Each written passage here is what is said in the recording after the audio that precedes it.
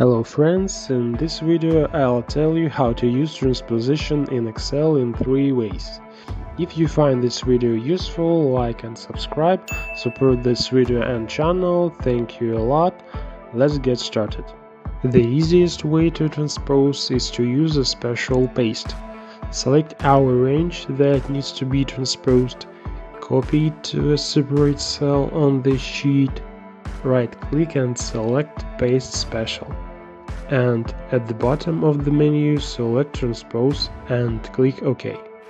We can also do this even faster by right-clicking and selecting the icon labeled Transpose in the Paste options in the menu that appears. Click on it and the automatic range is converted from vertical to horizontal.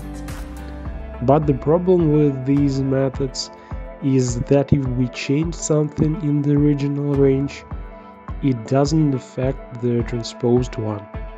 That is, we simply transform the text from a vertical position to a horizontal one.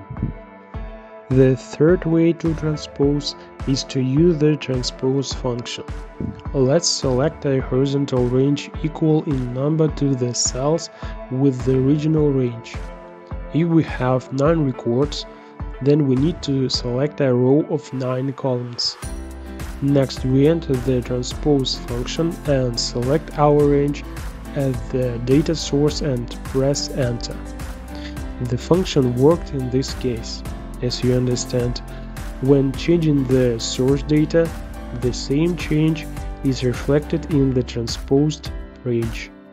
That is, this method is no longer a simple copy of the text. Here we have a link with the original range. That's all. Now you know a little more. Thank you for watching. If you have any questions, leave them in the comments and see you later.